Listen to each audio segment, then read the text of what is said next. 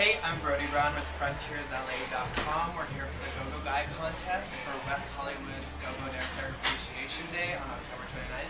We're here with Ransom. Ransom, tell us where you're from. I'm from Fontana, California. And how long have you been GoGo dancing for? I've been GoGo dancing for about a little more than a year now.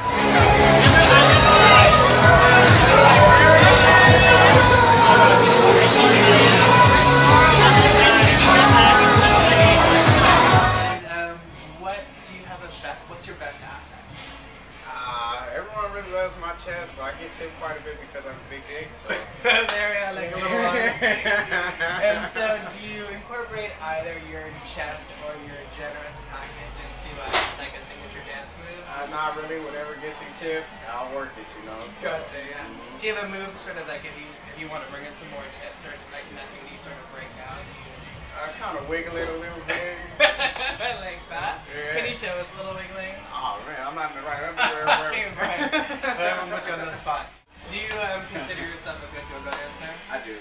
And do you think if someone's a good go-go dancer, it means that they're good in bed? Not necessarily. Okay. Do you think go-go dancers can make good boyfriends? I've been told I'm a good boyfriend, so I do believe so.